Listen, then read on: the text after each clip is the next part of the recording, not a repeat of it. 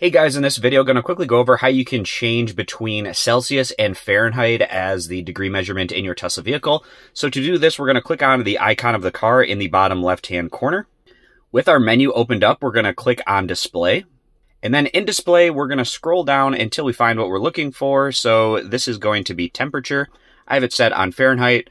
But as soon as you select what you want, it'll save that preference to your profile. So if you take this over to another Tesla vehicle, sync up your profile, it'll have these saved how you like them. But I'm going to switch back over to Fahrenheit, but we'll also be able to see the climate here.